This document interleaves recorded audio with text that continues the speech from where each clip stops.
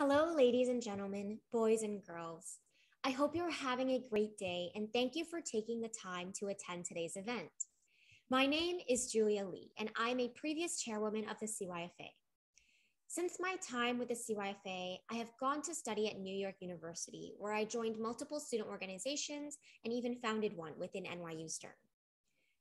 This summer, I am working at PwC in New York, so unfortunately, I was not able to join you in person today.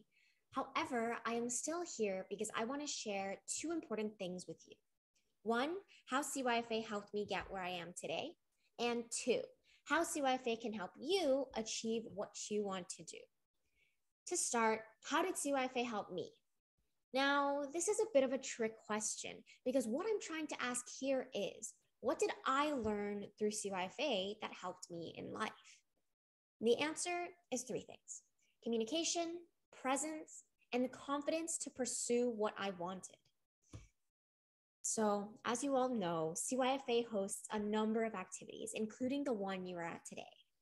And while I was a part of it, I remember participating in and leading business proposal competitions, emceeing events, performing at talent shows, and running charity events, just to name a few.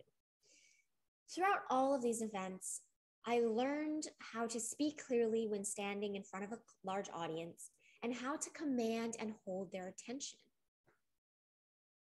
This past year, I founded a club called Scholars of Finance at NYU. And in order to become official, I needed to persuade over 30 people to vote for my club and make 2 presentations on why we are necessary. This is where the skills I learned at CYFA came in handy.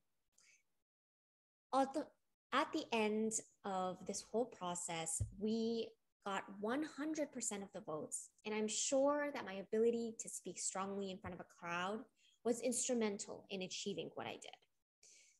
This experience was not easy, and it was most definitely scary.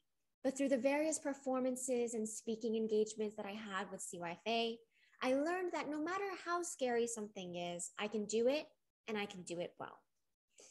Beyond this one experience, the ability to communicate and have a presence, in addition to the confidence to pursue what I want, has helped me to win case competitions, do well in job interviews, and even get good grades in class.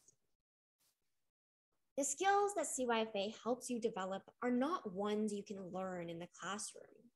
So then, how can CYFA help you achieve what you want to do?